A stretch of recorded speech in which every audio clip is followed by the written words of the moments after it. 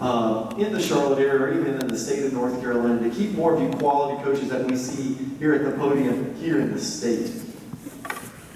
Go ahead, Sam. You told me I can't talk. Yeah, Joe's on restrictions. Well, thank you, Mike, because Ms. Turner's going to be mad at us now. Well, I don't think it's an easy fix. Obviously, I think North Carolina high schools and the public education just need to respect the job that we do, maybe just a bit more. Respect the amount of hours we put in, maybe respect, again, the influence and impact we have on young people. Obviously, the data always shows that kids who are involved in sports tend to be a little bit better academically and socially. So again, I think other states like Georgia, like South Carolina, like Texas, where there are high coaching salaries, they understand that and they place a premium on that. And then also on top of that, they can figure out different ways to make money for education through that. So I think just other places take the time to actually evaluate it, put a plan together, and actually put that plan into action rather than just saying it's impossible. So that's all I really can think of that will make it better. But outside of that, if they don't really feel that we have any value, then it will continue to be what it's going to be. I think. Ditto. Yes, sir.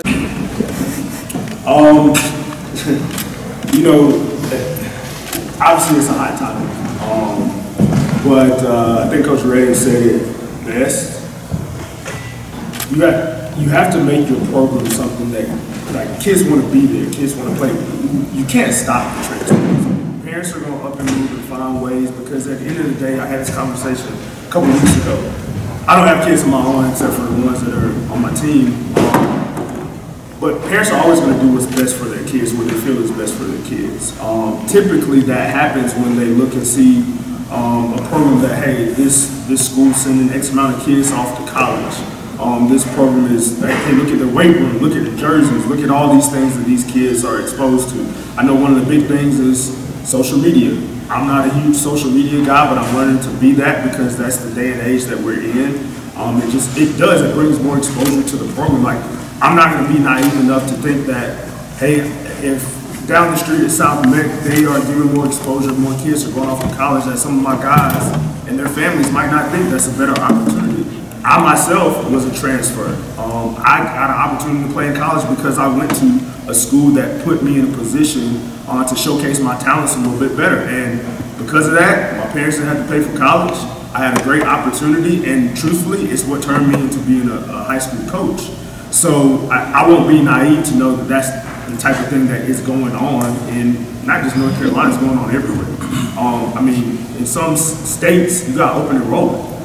So as a coach and at a program in North Carolina, when you know these things are going on, one, at the end of the day, you got to coach the kids that are in your program. You got to, and truthfully, it sounds funny, but just like I talk to college coaches all the time, like they have to recruit kids that are actually on campus playing for them. And what does that look like? That looks like showing up, being consistent, having practice plans, like being structured so that your kids understand and know, hey, at the end of the day, like, I'm being developed. I know they care about my academics. I know they care about me as a person. Why would I want to go somewhere else? Because I don't know if I'm going to get the same thing. So, I mean, at the end of the day, you're going to continue to see kids transfer. You're going to continue to see I'm committed to this school for this semester and all these different types of things that I think us as coaches kind of joke about. But at the end of the day, it is what it is. And it's how can we adapt and how can we continue to make it better for our programs. So this year, we lost a handful of kids this year in the transfer process. And I've always said, if a kid wants to play football for us, that's great. Right? We'll coach you up, we'll make that experience great for you. But if you don't want to be here, you want to be somewhere else, that's also fine. And this year, we lost two all-conference kids to one program in CMS and another kid that went to South Point. When they left, the first thing I did is I called that coach and told him what kind of kid he is. Right? Because I want them to start off on the right foot.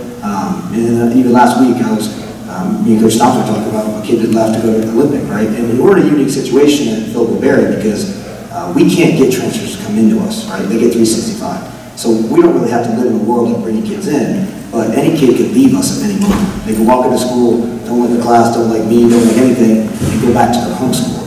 So our world is we have to make sure we retain.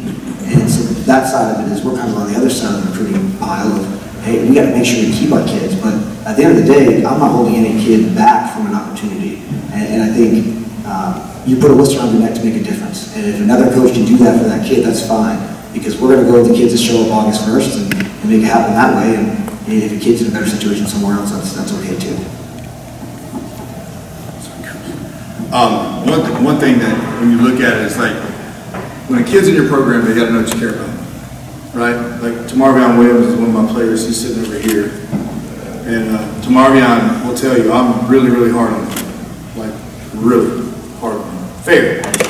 But he knows where I'm coming from, right? And he knows that I'm hard on him because I care about him, more so as a person than a player.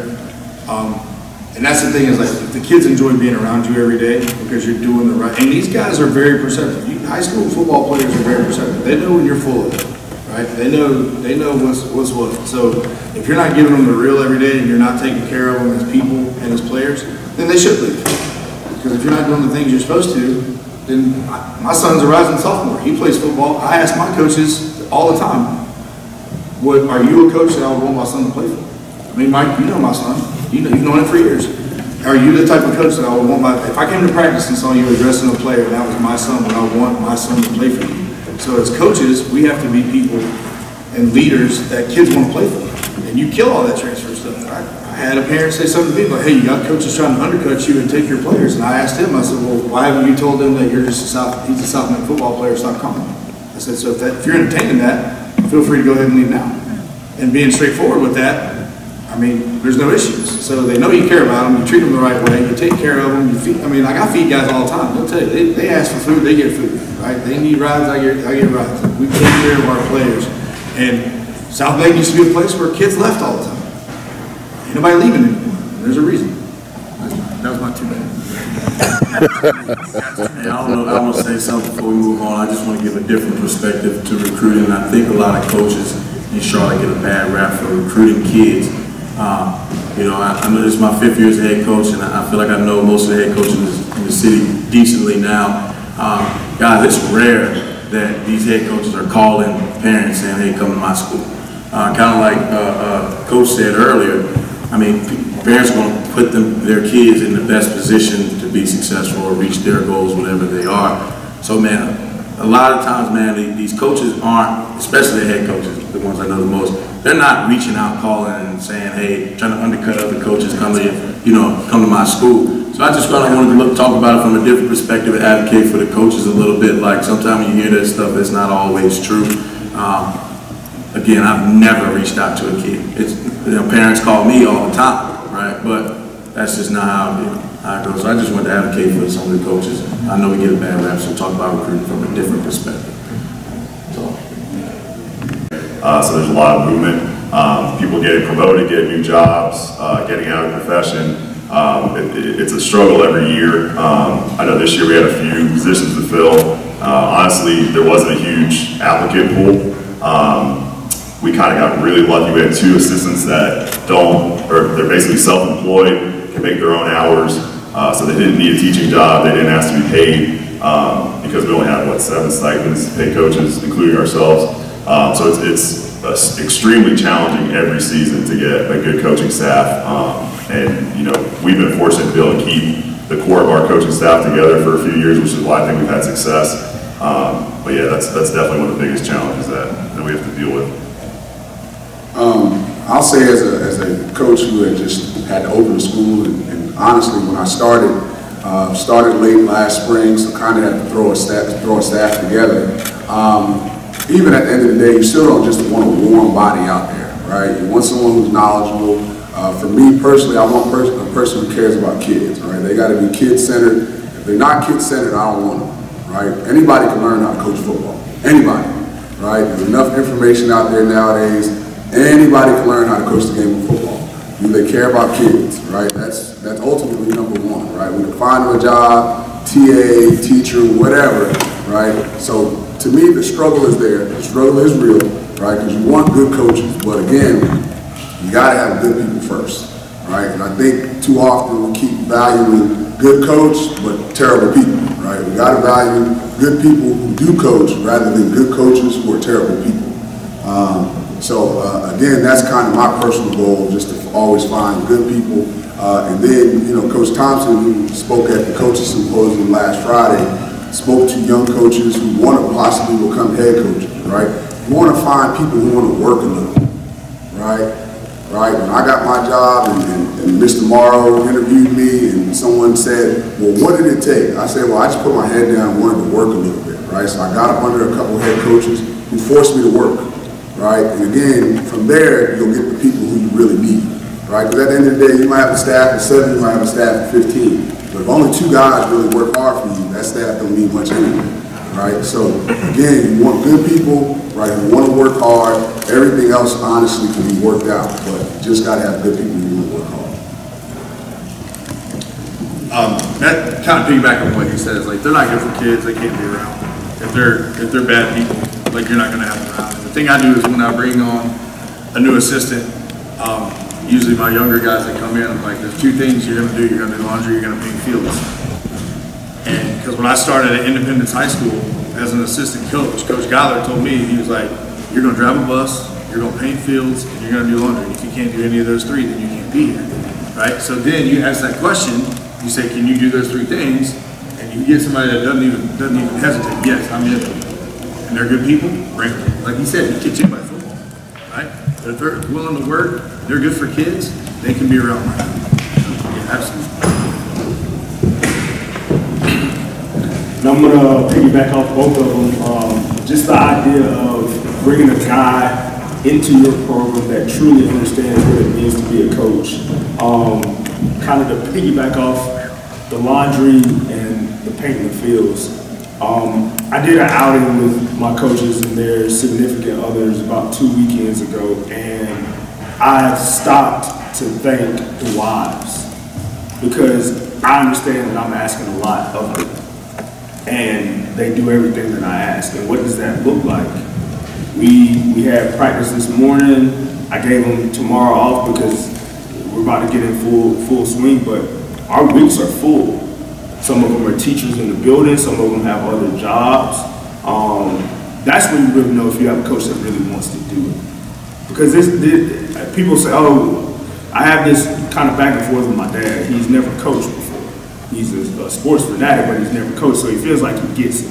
He's like, I don't understand why you're just always at the school and you're always doing football stuff. And I'm like, well, if I don't, things don't get done.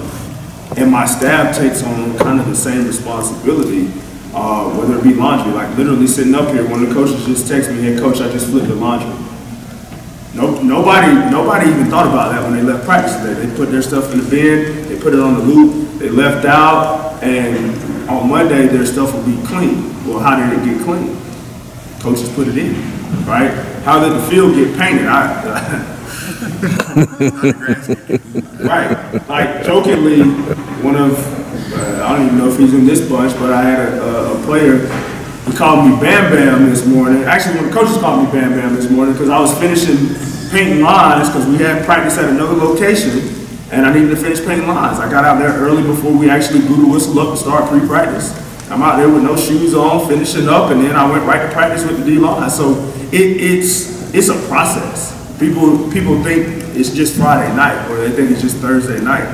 You know, going to pick up buses in the morning, you know, getting food. Like it's so many different things. But at the end of the day, when you got guys around that love to do it, they love to be around the kids, it's not work. You might get stressed a little bit. I mean, winning enough games and people yelling in the stands, or you know, the kid shows up late to class and the assistant principal's coming to your office to tell you. But I love it. All these guys love to do it, and we'll continue to do that. But when you get guys around you that feel the same way, you got a good thing going. I'm very grateful. Greg Jackson actually did my first job in the coaching business. So when I was there, the big takeaway, what I'm trying to build now for the Barry is that group is a lot of, we became friends and we enjoy being together. And I think you spend a lot of time with these men and you take away from their significant others. So if they're going to come with a whistle on their neck for our program, I want to make sure that we get a friendship. Right? I'm not going to be friends with everybody outside of football, but I want to enjoy my time with you because half this football business is people business, right? It's the people you're around, whether it's the young athletes that we impact, but it's also the coaches.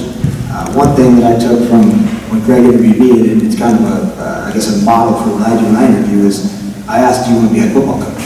Because if you do, you're going to treat your position group or your side of the football with the same emphasis that I do for our program. So when I step away, I get pulled in whatever direction, parent, AD, administration, you're going to carry the weight of this program for me. And I think I'm always very thankful that my time there and kind of how my coaching journey has gone, but without the kickstart in that experience, I don't know if I would have built the staff I did, because I would have brought in X's and O guys that do air raid, you name it, whatever. I mean, in retrospect, we all run the same stuff, right? Our playbooks are spitting distance of each other, but it's the way you install. It's the way, I said this earlier, like, kids don't want to play for people they don't like. And I think what you see here is there's 6 guys that I think all kids can relate to and get something from. So now it's about building your staff behind that with other guys that kids want to be around. And ultimately, you as head coach, you want to be around. Okay, so I'm going to advocate from a different perspective and advocate for the coaches again. So a couple of things. One, real quick, you can cut the camera if you want to. Just got to shout out one of my favorite players I ever coached, Jalen Moore, is in the building. What's up, big dog? Oh, good. Yes, sir. Second thing is... He smiles all the time. Yeah, that's my dog. He's smiling. Other thing, one thing y'all didn't name is coaches to film up yet. Like, man, that stuff don't just get cut, man. There's hours into it. Friday nights is the easy part. You know, it's a lot of time goes into it. I mean, just feeding the guys, you know, traveling, all that stuff. But one thing I'm gonna say, like, yes, we're all head coaches. That means we got into this crazy business because we're weird like that. So we do a lot of work for very little pay. But for me to ask a guy, assistant coaches, are trying to build a staff of guys that don't make a ton of money, like financially, like it just doesn't make sense to most people for significant others, right? Especially, like, I'm a very demanding coach. Like, I'm very demanding on my players, like even more so on my coaching staff, and like sometimes it doesn't make sense. It's the truth. I don't know, you know, non-coaching world people know this, but like coaches make like 11 cents an hour for the year, like the amount of time we put in. So, you know, when you know, doing your town hall meetings and voting and all that stuff, like, you can't, did I get a raise? 7 cents. Right, so here's my thing is, like, everybody in here wants their kid being coached hard, being coached well, and making sure that they're developing them and put them in a position, and making sure they're good people and all this stuff we just named. Like, man, you gotta pay for them a little bit. So I just want to advocate for the dudes. I always say, man, I only want what I'm worth. Nothing more, nothing less. You know, nothing more, nothing less. And, you know, again, I do this for the long haul, but trying to build a good staff when those are the numbers, it's just tough. And no. I'm going to say yes, because again, kids do need resets, right? They need a reset. Sometimes different environments produce different people, right? Just point blank period. If they go to a different school, sometimes they become a completely different individual, good and bad, all right? So I think them earning a reset or having the opportunity to reset should be considered. No, because again, now, what happens if what you thought or what your perception of what was going to happen doesn't happen anymore, right? Now, was it really worth it? Was it worth it breaking the relationships of playing with your elementary school and middle school buddies?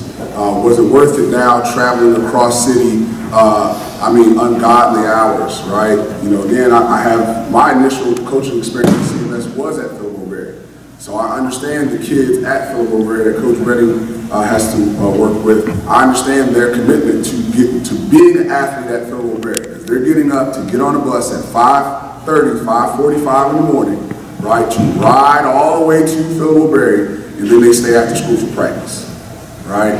So again, it's extremely tough. So now you start talking about young people having to travel from here to North Charlotte, or here to East Charlotte, or from SoMeck to West Charlotte. I mean, you're talking about kids making sacrifices I'm not sure they're really really ready to make, and parents as well, because again that would be very, very tough on some families.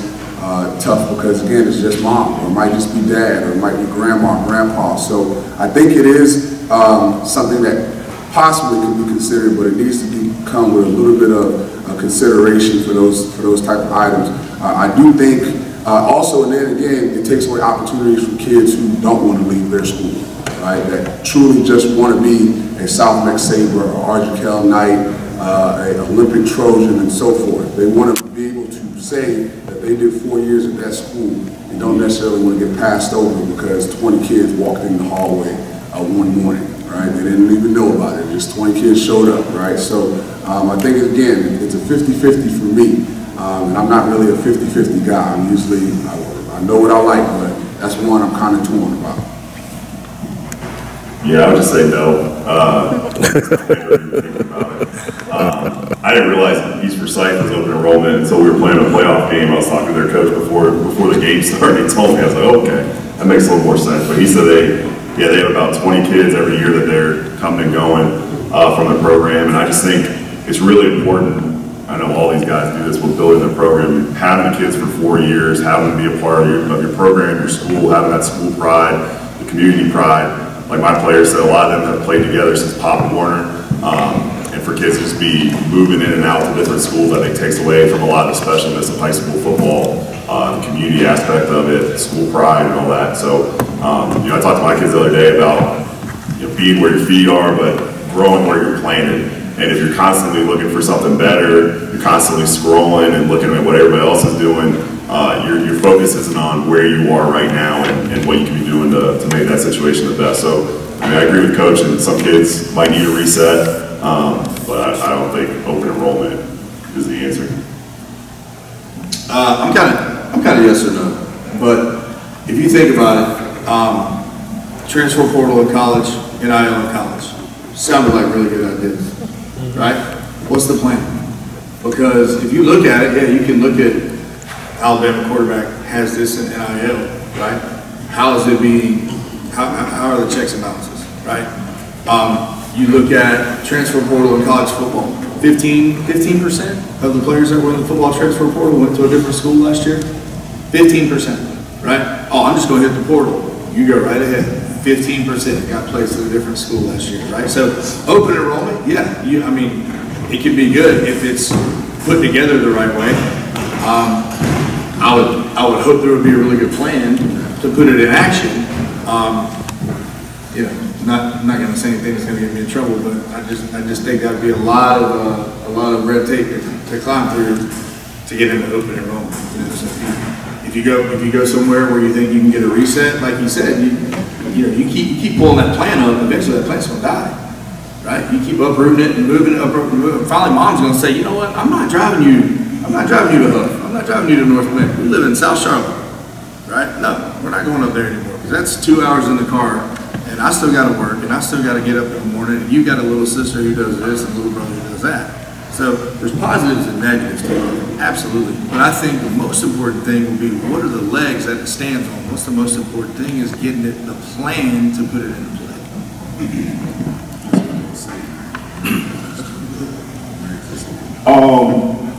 So I'm going to go with no on this one. Coach Thompson just mentioned something that kind of stands out to me. I think if you have open enrollment here in Charlotte, I think you got about 3 to 4 programs that would benefit, and then everybody else is kind of falling by the wayside. And again, it goes back to the initial conversation of being able to kind of market your program. You look at the programs around Charlotte. People talk all the time, Myers Park, kind of where we're located. Resources we have. There are a lot of schools that are fortunate, and then there's some that are not. Just call a spade a spade. If we have open enrollment, kids they're not going to Guernsey, right? Guernsey's going to suffer because of that. Kids aren't going to decide to go to Harding. Not that either one of those places are bad schools or bad programs, or their coaches or the administration doesn't do a really good job, but it just is the landscape that we're in. This is what kind of in terms of networking and the different resources that these different places have in comparison to others is not the same. It's not an equal playing field, if we want to be honest. So if you bring open enrollment to a city like Charlotte, and I'm from Atlanta, so Atlanta's a big city. There's a lot of that going on. There's a lot of schools that benefit from it, and there are a lot of schools that don't. And the schools that don't, athletics is almost non-existent because they can't get kids to come participate. But they have 20 kids that have transferred out to some of these other kind of shiny new toys, if you will, in other programs. So I'm gonna have to go with no on that one. So I can probably give I guess, the best perspective on what open enrollment might look like. Because Philbrook is a STEM academy, we get kids from all over the city. The difference being, we get them typically in 8th grade or 9th grade when they come to us. The challenges with that I've learned very quickly is that you're bringing kids that didn't play youth football together, didn't play middle school football together, and now they're in the locker room all together. So you have to create a culture of this family, and I hate throwing around the word culture because I think it's a buzzword that you use that is.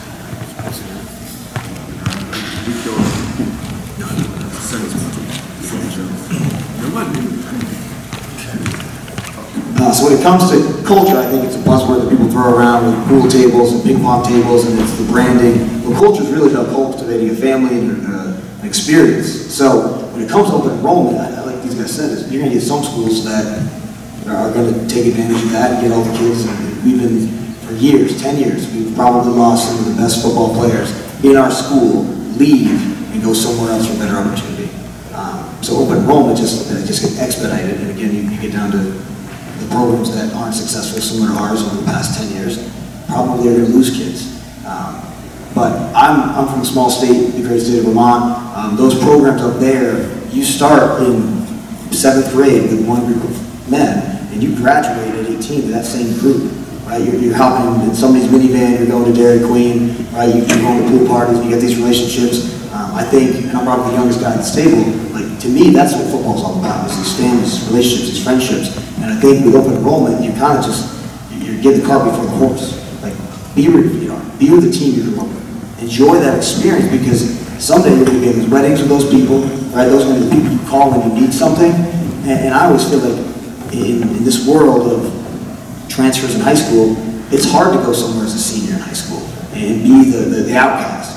Football aside, like, you go for, we're going to have some kids who left our program. My comment to them is always this.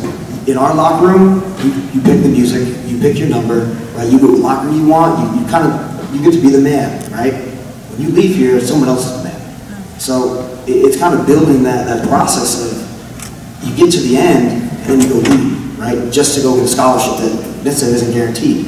So I always think sometimes it's about being where your feet are, like this guy said. It's a phrase that's used across all.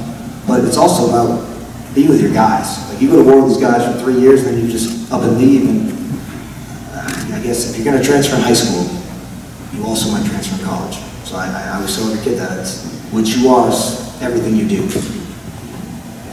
Yeah, everybody kind of spoken, so I'll make it short. I mean, if I was the school that everybody was coming to, of course, I'll be all for it. But I think that's fair. To be fair, I think the answer has to be no. I think there should be a statewide thing, not a citywide thing. Like, if you're a public school, we all like playing each other in the playoffs and everything, it's got to be the same regulations. And I think ultimately, like, the only way to make it fair is make transferring hard, and everybody has to play wherever their zone. And that's just kind of what it is. I know it's a hot topic, but that's my short answer.